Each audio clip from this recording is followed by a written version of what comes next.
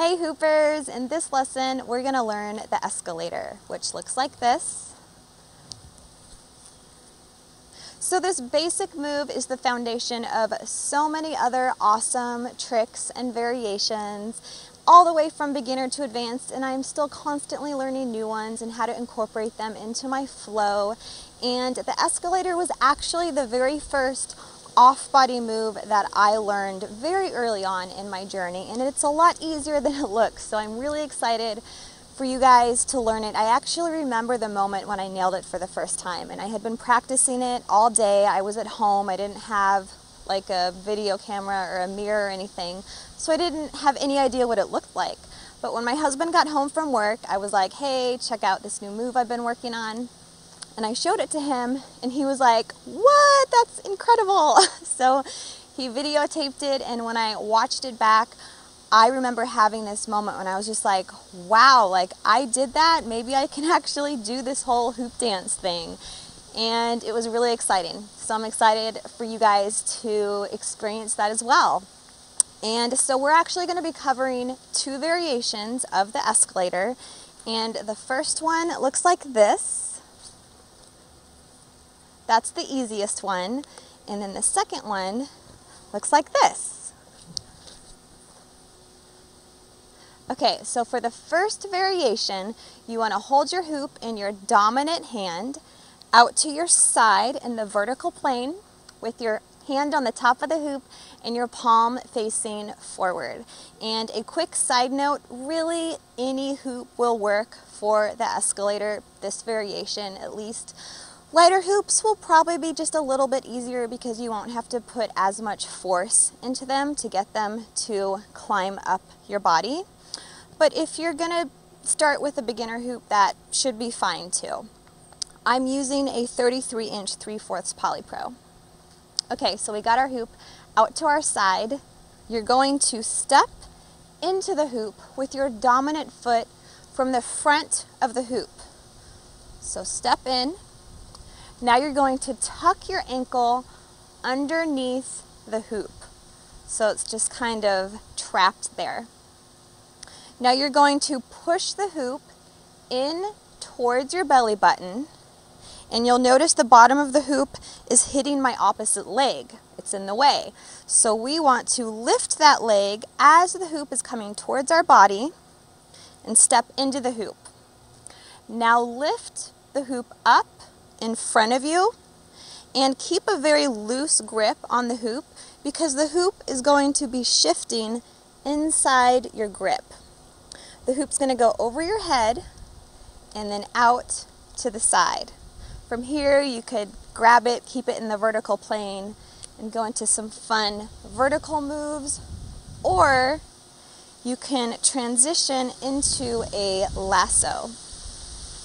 And to do that, once you step into the hoop and you raise that arm up, spiraling the hoop off of your body, and you get to this position, you're going to shift your hand so that your palm is facing the ground, and then push the hoop behind you, rotating around your open L-shaped palm above your head to get into that lasso.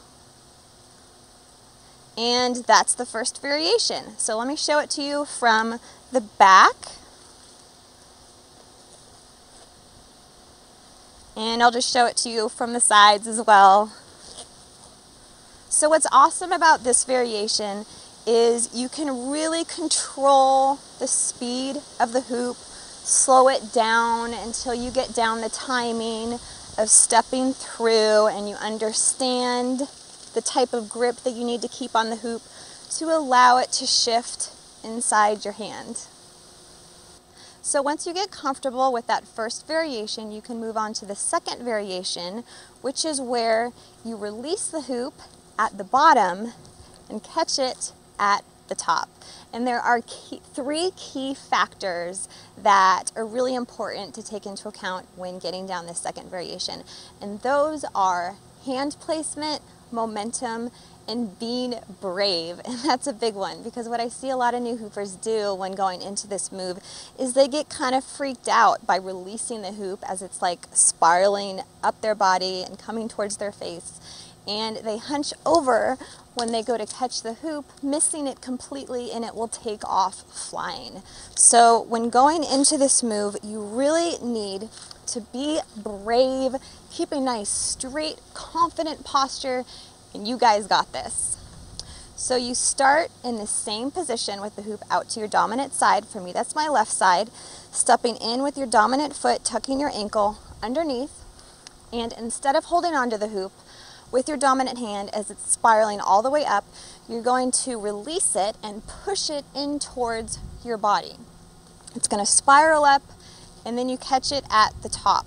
So timing here is really important because you need to step into the hoop as soon as you release it so that it doesn't do that.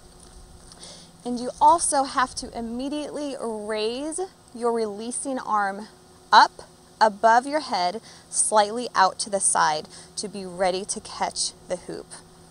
So let's try it now together.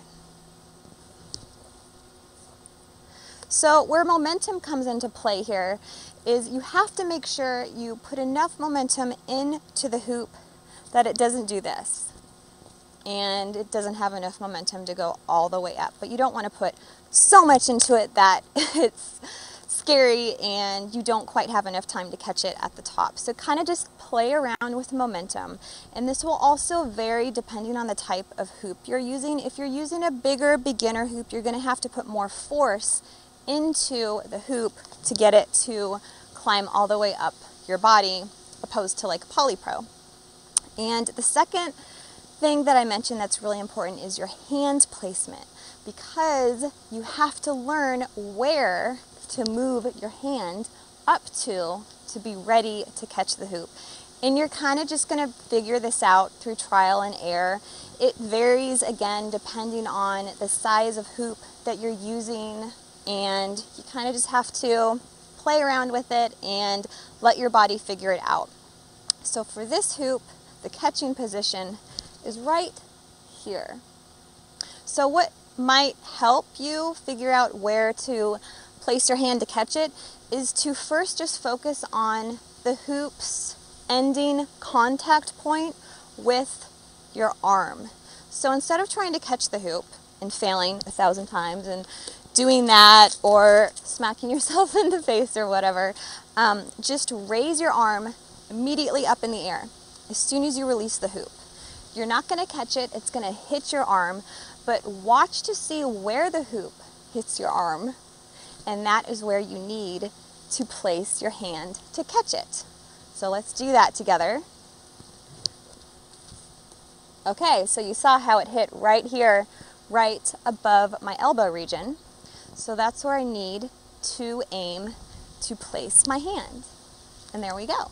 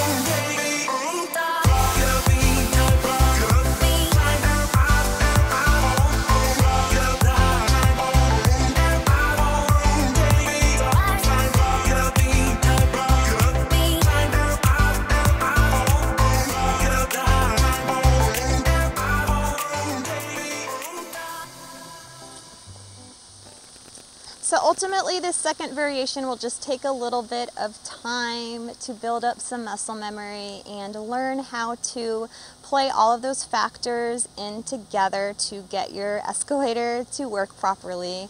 The momentum, the hand placement, being brave, and timing is also pretty important. And I want to show you one more cool thing you can add to this move, and that's incorporating your opposite arm. So instead of just letting it like weirdly dangle out to your side, you can lift that arm up as you're sitting up for your escalator to just add this nice full stretched body effect. And then when you release the hoop, just bring it down to your side. So the last variation I want to show you guys is called a half escalator, or sometimes I call it a cheater escalator, because really you're only doing half of the move, but it's really fun and simple. So you start in the same starting position, and instead of allowing the hoop to spiral all the way up your body and catching it with the same hand that's releasing it, you're going to catch it halfway up your body with your opposite hand on your hip. So when you release the hoop and it comes into contact with your opposite hip, you're going to grab it, and the hoop's momentum is going to allow it to keep rotating off of your body, going over your head, out to your side. From here, you can go into some fun fold moves or whatever you want to do. So again, in real time,